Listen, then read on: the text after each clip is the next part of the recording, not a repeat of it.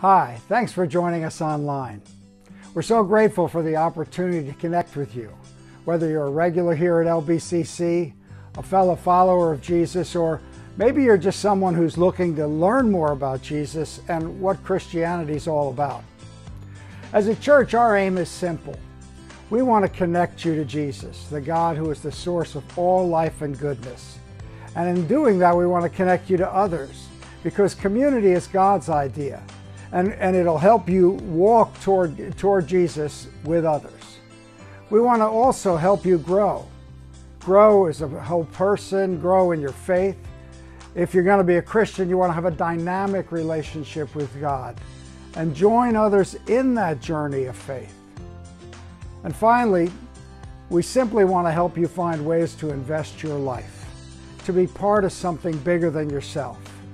When you join yourself to Jesus, you're part of the biggest mission that's ever been done on the earth. And you can impact your home, your family, the people you love, the people you work with. You can impact your town and your city. Today, we hope you'll be encouraged by the sermon. But here's some information on some upcoming events first. Our Sunday service is back in person at 9:30 a.m. Masks are not required, but are encouraged for those who are unvaccinated. We also invite you to join one of our other events as an encouragement on your journey to connect, grow, and invest at LBCC. We host breakfasts for women and men on the second and fourth Saturday mornings. You can sign up at lbcovenant.org/welcome/upcoming-events. Check out our life groups, a great way to meet and get to know us better. Some of them meet in person, some on Zoom. They're a couple times a month.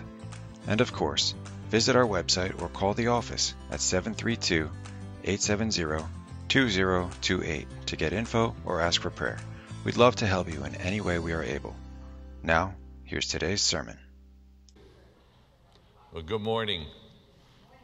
Trust that you've come to change the way you look at things, because that's what Paul is doing in the epistle to the Ephesians. I just felt while we were getting ready for this one, I'd say good morning to all of those who are looking in. You're probably looking into this on the internet on Monday, so maybe it's not morning to you. But let's pray. Father, our example is that when Peter stood with the 11 on Pentecost, those who heard him were pierced by the word. And I pray this morning that you would pierce us, that you wouldn't just give us feelings of joy or adulation, but that you would pierce our heart with your word, God, and that our lives would be changed, not because of me, God, but because of your Spirit working and because of the word of God. I pray that whenever we come near your word, we should come humbly and we should come reverently, Lord, to hear from you. So I ask that you would speak to us this morning through your word. In Jesus' name, amen. Amen. So what we are, I have to do this here first. What we have been doing is looking at the epistle to the Ephesians. And this will always happen to me.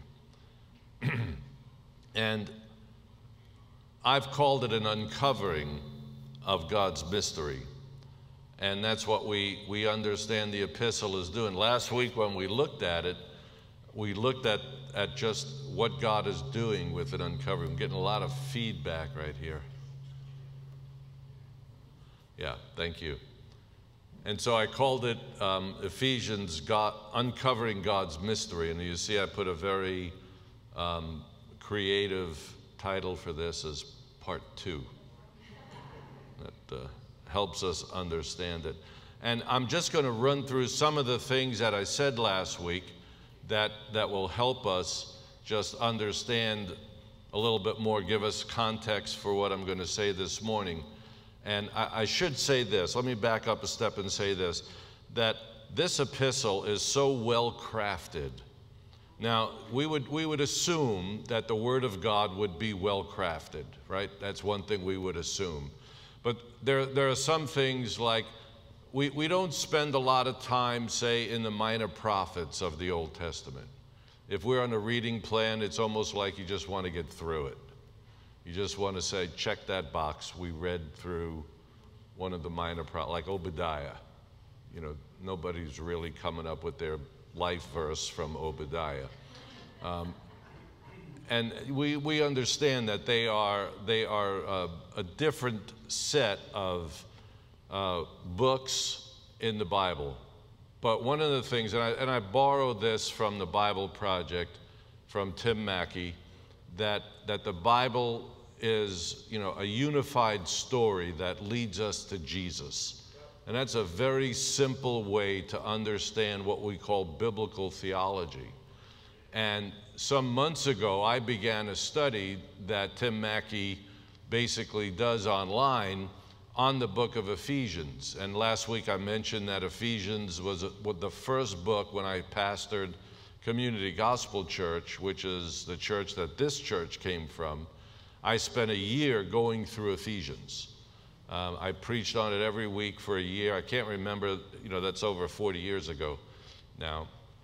And I might have missed a week or been away for a week at some time, but I spent 50 weeks, I'm sorry, on the epistle, at least 50. And it's always been my favorite book in the Bible. And if you're not allowed to have a favorite book in the Bible, I'm sorry. But I have a favorite book, and it's Ephesians. I still read Ephesians quite regularly. Now, I love Hebrews. I love the Gospel of John. Those are the other two. Isaiah, I'm very partial to. Just kind of rambling off here, books that I really like to stay and read in. But Ephesians is unique. For instance, like every time it mentions the word you, our English word you, it's always plural in the Greek. It's never a singular you. It's always all of you. That's very interesting. The other thing that's very interesting about Ephesians, especially in chapter 1, Paul makes reference to the Father 31 times. Just in the first chapter, what we call the first chapter. And that's unique. And really, some people call this the epistle of the Father, because he is the focal point of this. Not that Jesus isn't focused on in this, but mostly he is, if I could say this most reverently, he is secondary.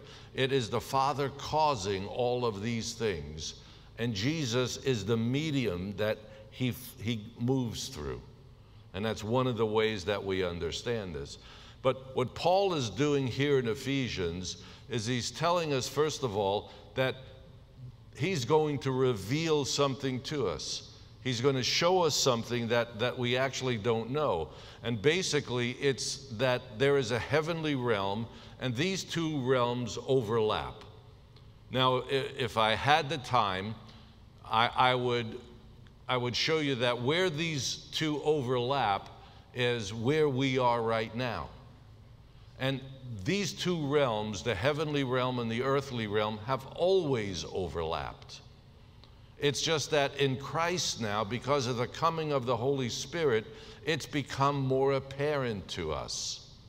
And when the Holy Spirit came on the day of Pentecost, Peter basically, he quoted from Joel, and basically he said, this is that. This that's happening is that which Joel said back then. And if you take the time, you can read in the Old Testament the times that God revealed himself to people by uncovering himself. That word uncovering is the word apocalyptic. It's apocalypse. And this is Paul's unveiling or uncovering. And I said a bunch of other things last week about that. I'm sorry if you weren't here.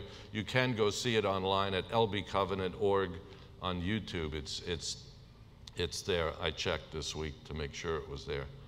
But this overlap period, or this overlap right there that you see on the screen, is you could put the cross on the inside circle, or the inside that's covering the earthly, and you could put the second coming on the other one. And that's where we're living right now. We're living between the cross and the second coming of Jesus. And everything that's happening, God is marshaling us toward this heavenly realm, or another day when he will create a new heavens and a new earth where righteousness will dwell. And by the way, there will be a judgment when that happens. And that is my eschatology in a nutshell. This overlap, you could see it all the time. Here's a little tidbit for you. You know, this is free, no charge. The Holy Spirit, after creation, never acts without people after the creation of the universe. Every time you read in the Old Testament God acting, he's always in people or on people. Yeah. So what God does today is he uses, as JP and Cheryl just said, uses people. Yeah. And this is what we see from the day of Pentecost. So that was the first thing. I want to run through this. This word grabs me. It really takes hold of me. So Ephesians is apocalyptic literature. And what does that mean? Well, we looked at 3 different meanings of it. One of them was literal, that we see that there is a literal meaning, there's a metaphorical meaning, and an associate meaning. The literal meaning is to uncover. It literally means to pull the blanket off of something. That there's something under the covers and you pull the blanket off it. The metaphorical meaning are things like the uncovering of an idea or a fact. And then there are associate meanings that Paul uses quite liberally, especially in the first chapter, about bringing things to light, illuminate, enlighten, and so on. So what we want to do is we want to understand this uncovering. And we saw the 2 realms, how they first go together. And Paul uses that word ministry, kind of running through here. Now, I changed some of the wording of the statement that I had up there last week. I said that Ephesians is an epistle or a letter announcing and inviting all humans to understand and respond to the uncovering. So that's what Ephesians is. It says, once the uncovering is revealed to you, it changes the way you live. So what I think that Paul is doing here is he's telling us what his worldview is. Ephesians is the most clear picture of the way Paul makes sense of reality and then lives in it. And that's what a worldview should do. Your worldview is the way that you make sense of reality. And if you think that the unseen realm that Paul is talking about is just some minor part of living, your worldview is wrong. It doesn't match up to the Scripture. And one of the things that you always want to do as a Christian is to live as closely as you can to what God is revealing to us in the Scripture. That was a good place to say, hey. Yeah, participation is like your side. You know, I'm doing my thing, you got to help and do your side there. That's how we know this is participation.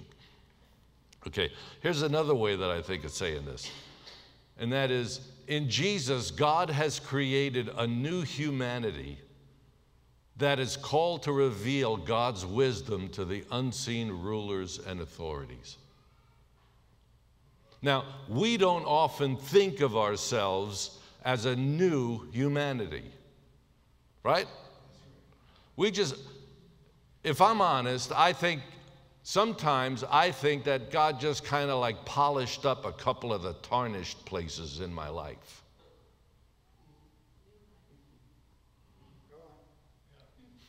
Yeah? That when I landed on my 2 feet after my conversion, I thought, I'm not that bad.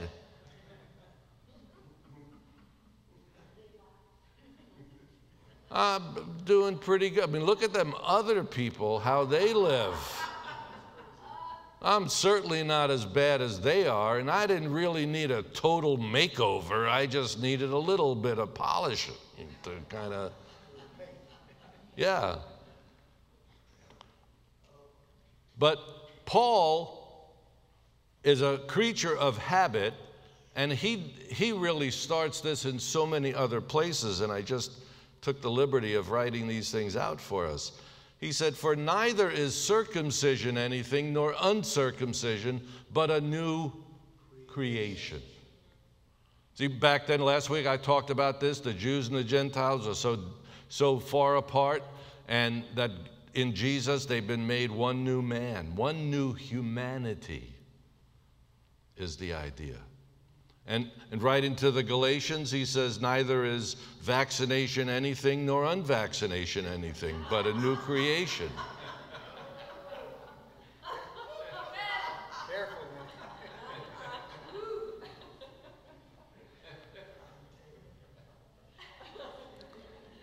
Let me I just need to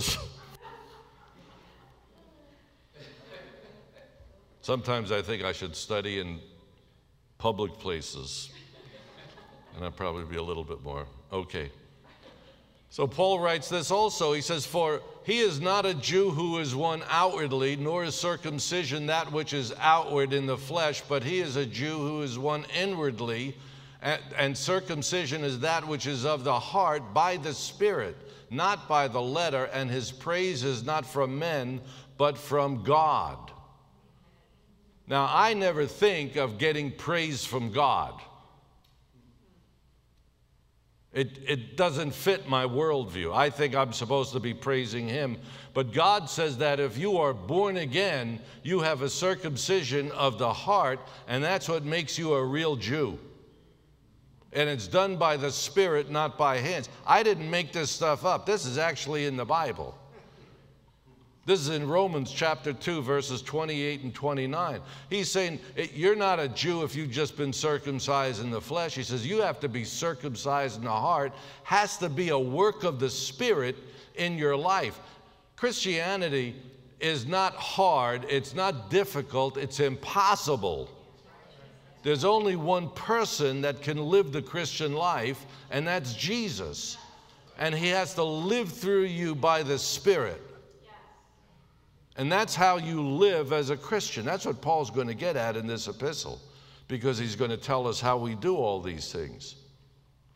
Is this good stuff or what? This is like really good stuff, isn't it? I was excited when I was seeing this stuff and putting it together. I was like, I can't wait till Sunday. Could we do this earlier? I love JP and Cheryl, but I was like, come on, get it over with. Move it along here, you know, like take the microphone away from that woman, because she'll go on. I love her to death. And she's a preacher. That's the problem, is that when you're a preacher and there's another preacher in front of you, you're like, come on, get it over with. Like, let's move it along here. Here's another one. This is from 2 Corinthians. Therefore, if anyone is in Christ, he is a new creature. The old things passed away. Behold, new things have come. Amen. Thank you, Lord.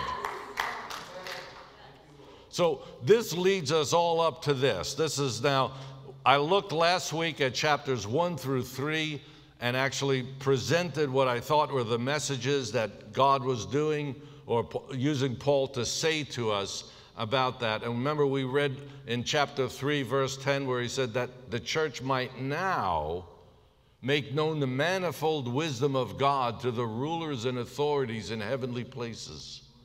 And that was the whole purpose of everything he said.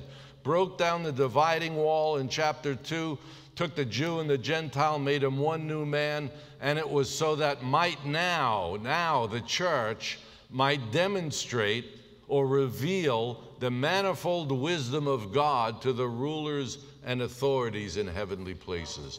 That is the church's occupation. That's what we're supposed to be doing. That's what our job is. And it's to declare the excellencies of him who called us out of darkness into light. And now Paul is going to tell us in chapters 4 and 5, basically, he's going to tell us how we ought to live. So what I did was I took the words walk, because he starts off this chapter 4, in this way. He says, therefore, I, a prisoner of the Lord, implore you to walk in a manner worthy of your calling with which you have been called. Notice first the repetition there. Walk in a manner of your calling with which you have been called. What's the manner that you were called in? It was according to his eternal purpose, which he carried about in Christ Jesus from the Lord when he raised him from the dead and seated him far above all rule and authority and power and dominion and every name that is named, not only in this age but also in the one to come, and gave him as head over all things to the church, which is his body, the fullness of him who fills all in all.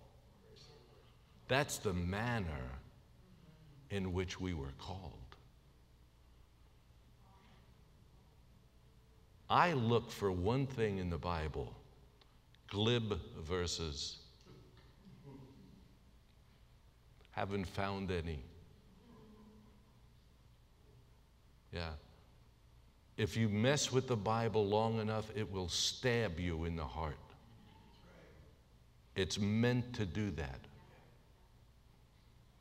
It's meant to do that to us. And Paul says it here. He says, I implore you. That's the same word that Jesus used for the Paraclete, for the Holy Spirit, who would walk alongside you and be your counselor, be the one who implores you to follow him. It's the same word. He said, I implore you. I parakletos you to walk in this manner with which you have been called. So what is the manner that we've been called? It is according to the eternal purpose that he carried out in Jesus. And that's what our job is, to walk in this manner. We're to walk this way. And I'm going to tell you what that means. Just take notes on this, okay? Here's what he says. Humility and gentleness.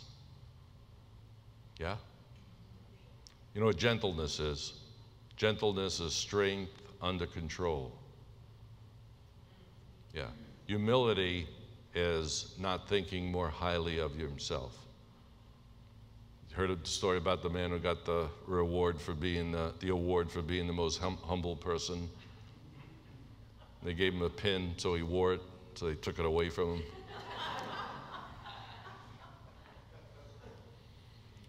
Paul says, with humility and gentleness, with patience, showing tolerance for one another in love, being diligent to preserve the unity of the Spirit in the bond of peace. That is enough to convict everybody in this room, including myself. Yeah. To walk in this manner with humility and patience, showing tolerance for one another in love. How many of you feel like you're really good at that one? I put my hands behind my back. And then being diligent. Say diligent, just out loud. Diligent. You're diligent in the things that are important to you. The things that are important to you, those are the things you're diligent in. The things that are not important to you, you're not diligent about. Like, I'm orderly but not neat. I know what's in my mess.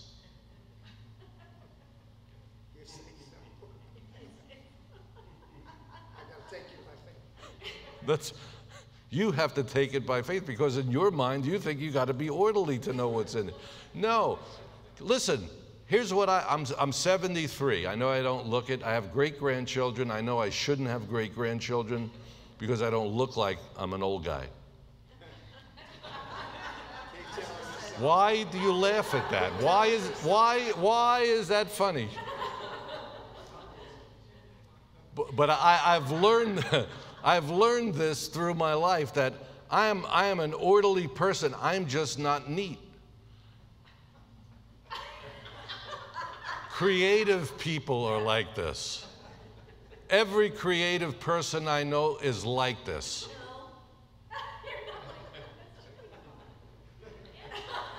That was your wife. You have to deal with her now. I'll talk about how you have to do with it later in this message here today. All right, we're burning daylight here. But now, okay, get you smiling for this. If we are diligent in preserving the unity in the bond of peace. Now again, listen to the words. We're preserving, we're not making it. The unity of the Spirit is already there. If we're not preserving it, what are we doing to it? We're disrupting it. So we have to be diligent to act on keeping the unity of the Spirit in the bond of peace. And of course, Jesus, he himself is our peace. That's one of the things that we understand about him. Okay, so that's the way we do it. Now, Paul just, the guy, you just want to say enough. That was enough. We're going to be on that for a while. But then he goes on and he says this, here's the bond of peace. Here's the unity of the Spirit. One hope of your calling, one Lord, one faith, one baptism, one God who's Father of us all, over all, through all, and in all. That's the unity right there. One hope of our calling, that should unite us in fulfilling the calling that God has put on our life. But then he demonstrates it by, listen, we only have one Lord, one faith, one baptism, one God who's a Father of us all. We ought to be living in that. That ought to be the thing that really convicts us to be a people of oneness, and not just people that are here in our midst, in our congregation, but everyone who names the name of Jesus as their Savior, that has been washed in the blood. We should be in oneness with them, and we should preserve the unity of the Spirit. Does that mean uniformity? No, absolutely not. There are 300 types of apples. I don't know. How does that fit? I mean, God's just got this creative thing, 300 types of apples. I'm happy with like 2 types, 3 types, but 300? Come on. There are 10,000 different kinds of insects that live in one tree in the Amazon rainforest that don't live in all the other trees. It's crazy. God isn't after uniformity. Like if you were God, you were going to make bugs. How many types of bugs would you make? Yeah, just one that I could recognize. This is a bug. It's either deadly or not. Kill it, it's over with. He has bugs you got to kind of look at, like, what the heck is that thing? In Africa, they have these grasshoppers. They look like they're cartoons. They are painted, just masked, like somebody took this fine brush and put these rings around them. And I got them crawling on me, and I'm looking at that, I'm saying, oh my gosh, when did he have time to do this? And it's just one. I have a picture of my wife like this. Is it on me? It's okay, just chewing on your shirt right now. No, okay. Getting loose here. He says, you are no longer to be children, tossed here and there. He said, you're supposed to not be children, tossed about by every wind of doctrine, by everything that's blowing through. My gosh, there's more stuff going on.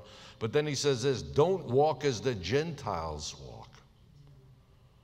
In the futility, that is the mindlessness, the uselessness of their thoughts. Don't walk like they walk. He's writing to the Gentiles. And he said, don't walk the way you used to walk. You're a new creature. You're a new humanity. You're something totally different than you were before. And that's the thing that God has created through Jesus in us. And then he says this, put on the new man. He says, here's the verse in verses 17 in chapter 4. He says, so I say this and affirm together with the Lord. Thank you, Lord. He's affirming with God that this is okay to say. That you walk no longer just as the Gentiles also walk, in the futility of their mind, being darkened in their understanding, excluded from the life of God because of the ignorance that is in them. What are they ignorant of? They're ignorant of the mystery that God has revealed to them. Because of the hardness of their heart, they haven't become callous, have given themselves over to sensuality for the practice of every kind of impurity and greediness. And God, are we living in that today? He says, but you did not learn Christ this way, if indeed you have heard him and have been taught in him, just as truth is in Jesus, that in reference to your former manner of life, you lay aside the old self, which is being corrupted in accordance with the lusts of deceit, and that you be renewed in the spirit of your mind, and put on the new self, which in the likeness of God has been created in righteousness and holiness of truth. And help us, God, to understand really the work that you've done in us. Next week, we're going to talk about the warfare that we're in, because that's where Paul ends up. How do we maintain this stuff in this battle that we're in? But you realize that few of us think that I am a new creation in Christ, created in righteousness and holiness and truth. We think we just got the spots removed. We just polished up a little bit. But that's not what the Word tells us. Okay, second thing is he says, walk in love. He says, as Christ walked and loved you and gave himself as an offering and a sacrifice to God. And the Greek there is really interesting, because he says, as Jesus gave himself as a fragrant aroma to God, he offered himself. And that's the way he says that's how we should walk in love. That's powerful stuff. The one study you do in the scripture is you kind of see words, how the repetition of words, and how they are joined to other words that appear. And I found one of my earliest word studies is how love and give always come together. That loving is giving. And it's not just giving of your things, it's giving of yourself. Jesus said this is how, or John said it, this is how we know love, that he gave himself for us. God so loved the world that he gave his only begotten Son. So every time you see that action of love, you see this giving. And we give ourselves to God. And he says that as a fragrant aroma. You know what that is? That's a burnt offering. The picture there is that bullock going on to, being slaughtered and being put on the altar just to go up and smoke. Nobody gets to eat that. And in Israel, they had to do that every day in the morning and at the end of the day. They had to take one of the best bulls they had, blue ribbon bull, no spots on it, no blemishes, kill it, slaughter it, and then take the whole thing, plop on the altar, so that all day long you would see this column of smoke going up to the heavens. And everything would just disappear into ashes. That's what Paul is saying, to walk in love. As Americans, we're taught to say, what's in it for me? Well, you're just smoke. Hopefully it's fragrant. Yeah. We heard from two people today, missionaries now, in their 60s, going to be a fragrant aroma. All they know is that God has called them. They don't know the outcome. They know what they'd like to do, but you can't get there unless you are that fragrant aroma, that you give yourself with that in mind. This could just be smoke. Hopefully that's all it is.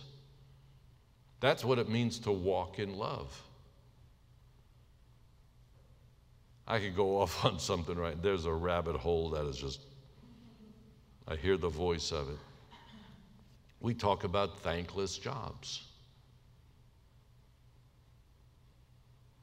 That's smoke. That's a fragrant aroma. You might as well get God's blessing out of it. Because when we give ourselves, that's what happens to us. We give ourselves as a fragrant aroma. And it's very hard when everybody is telling me, you know, it's my day. This is for you.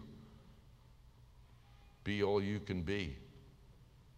Yeah. And it's like a voice that always gets in our mind. What's in this for me? Well, probably an eternal reward if you do it right. That there will be something that will resound throughout eternity. Well done, good and faithful servant. That's what we have to look for. Okay, so then he says, walk in light. If you liked walk in love, you're going to love walk in light. He says, do not be partakers with them. Getting ahead of myself. For you were formerly darkness, but now you are light in the Lord. Walk as children of light.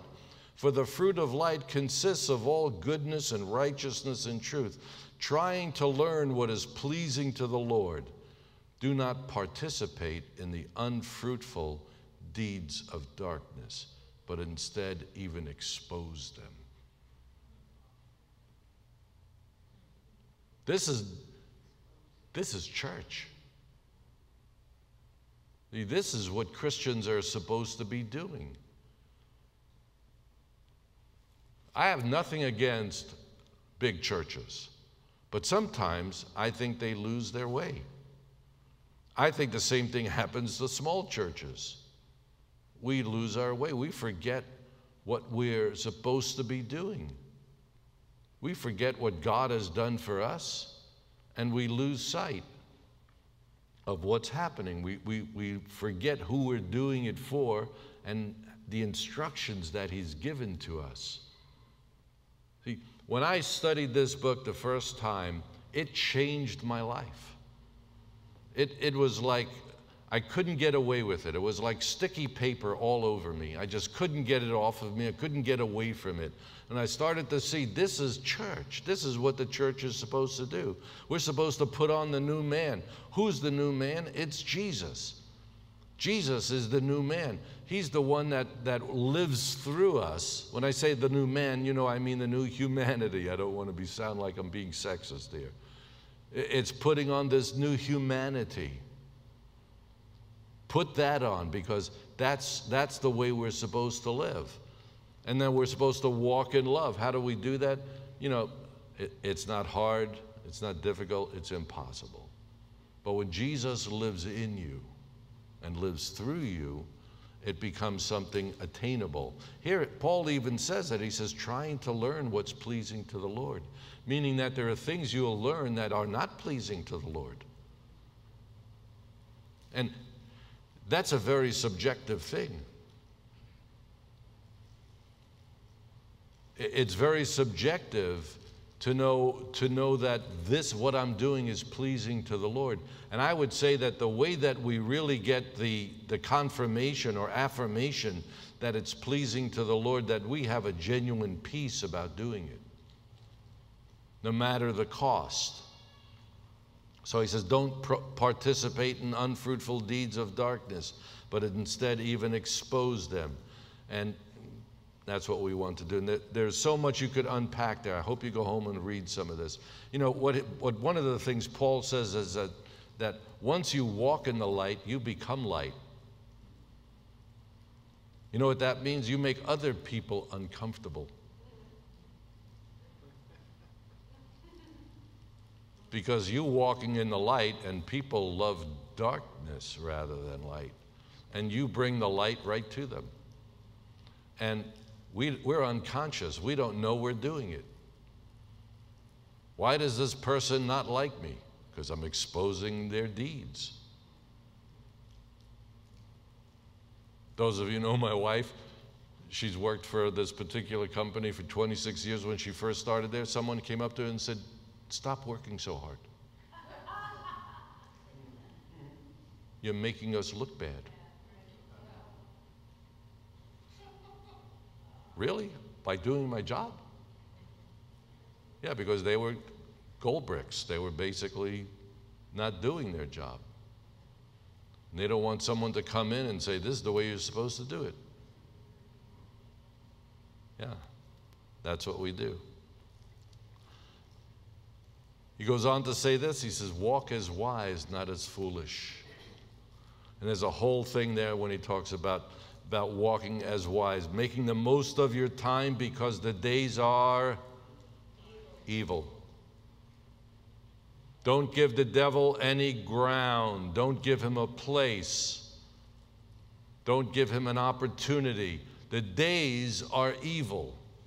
And that's something to understand, that we walk in, we live in a world where the days are evil. And there, you get so many hours in a day. He said, make the most of your time. Use your time constructively. When you get older, you really understand this better. One of my favorite sayings today is, we're burning daylight. We just got so much time. Your mortality becomes more of a reality. As you get older, you realize when you're young, you think I'll never get there. The days will never be when I'm that old. And God willing, you will get there. And you realize we're burning daylight. And you want to make sure that you use your days and your time usefully, that really are something that is pleasing to the Lord. Don't be foolish with your time. Don't walk aimlessly through the day, but have some understanding. He said, understand what the will of God is, or the will of the Lord is. What is it? Do the things that are fruitful in your life, but walk as wise people.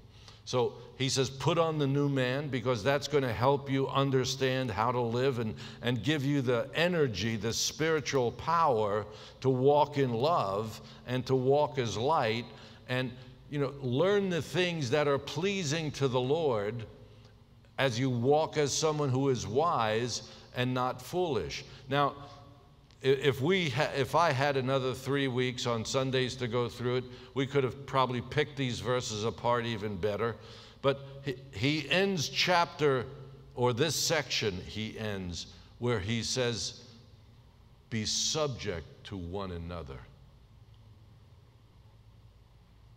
Hypostasis is the Greek word, to stand under. He said, be subject to one another, because he's going to deal with wives. Be subjected to your husbands. Husbands, love your wives as Christ loved the church.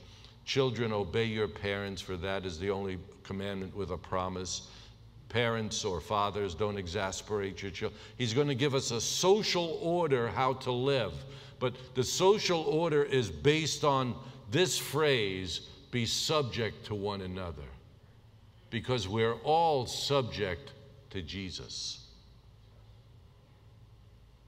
And whatever your position is on husbands and wives, or parents and children, I get exasperated at some points when I talk to young parents today and how they're raising children. And I think there's a godly way to do it and an ungodly way to do it. There's a productive way and an unproductive way. That's a rabbit trail I don't want to go down right now. But it starts with be subject to one another. In other words, be kind to one another. Be gentle to one another. This is the end of where he started, where he said be tolerant with one another. He said this is how you treat each other. You treat each other with, you're a new humanity. You've been made in the image of righteousness and holiness and truth. I'm going to overlook the dumb things you do, because you're going to overlook the dumb things I do.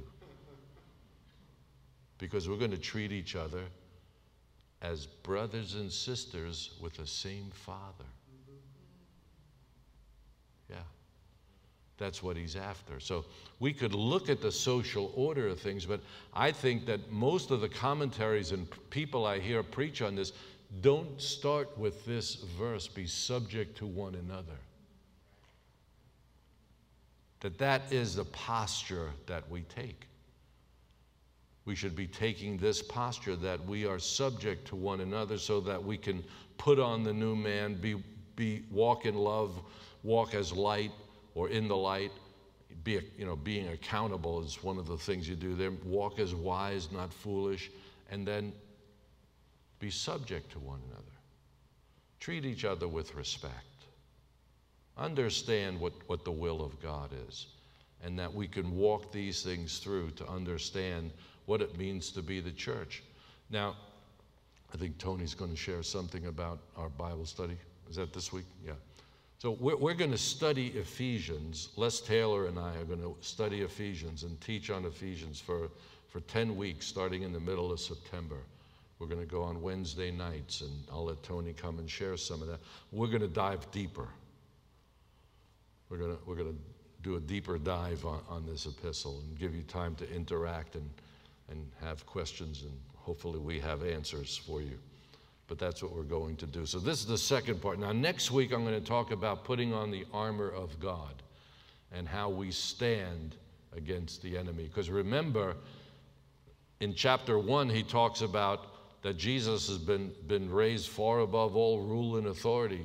In chapter 3 he comes back and he says that the church is supposed to demonstrate the manifold wisdom of God to the rulers and authorities in the heavenly places. And it's not by just Paul throwing on the end here, oh yeah, let's throw on the thing about warfare. No, that's because this is all part of being a new humanity, is that the devil hates it. Now, I'll tip my hand right here. This is one of the first things I learned when I was pastoring. We were riding a wave. We had momentum. But every time we reached another stage, we would get attacked. I would get attacked. And I remember asking God, I'm doing the right thing. We're getting good results. Why am I getting attacked? It's one of the few times I could tell you I heard God as clearly as any voice I've ever heard. He said, you go forward, you get attacked. You quit, you lose. I kept waiting for the third option. I wanted just one more thing, God. Come on, give me the out here. Yeah, right? No. Until Jesus comes, you go forward, you get attacked. But if you quit, you lose. That's why the last chapter of Ephesians has the whole idea of stand. Yeah? So I'm done. I could preach next week's sermon today, but I'm not going to. Okay, I'll let Tony come. Thank you. You've been great this morning. Thank you, Ray. I got this here. Well, as Ray mentioned, we're planning for he and Les are going to do a 10-week course on Ephesians, and like he said, it'll be a deeper dive. He was going through this morning. I'm like, oh yeah, this could have been a 15 or 20 weeks series easy, because there's just so much there. So I want to encourage you. I know some of the life groups are already looking at switching their night and meeting for that. When we do something for 8 or 10 weeks, it's like, oh, I got this going on, I got that going on. Sometimes you just have to choose to make an investment. You have to choose to make an investment, and everything worth having usually takes some work to get.